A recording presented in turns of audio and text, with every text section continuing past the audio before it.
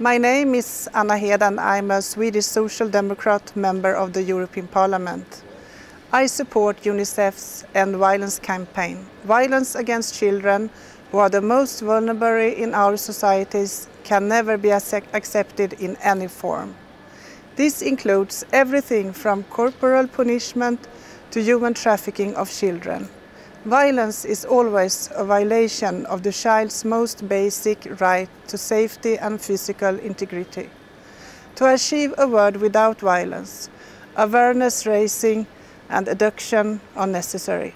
I strongly believe that the End Violence campaign can be a part of this change. In the context of violence against children, I am very glad that the European Parliament decided to give the Sakharov Prize to Malala.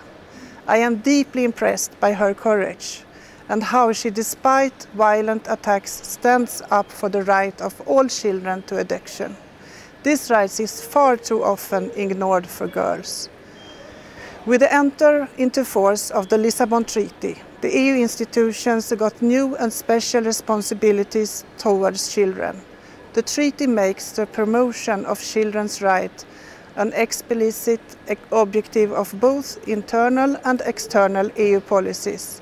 In addition, the EU Charter of Fundamental Rights requires the European institution to take the best interest of the child as a primary consideration. At this moment, the responsibility in European Parliament to consider the best interest of children in legislation is scattered across several committees, without the necessary coordination. I am therefore, together with other members of the European Parliament, working towards a better internal coordination of the work and to mainstream children's rights in all legislative and non-legislative procedures. I hope you join me and support UNICEF's End Violence campaign.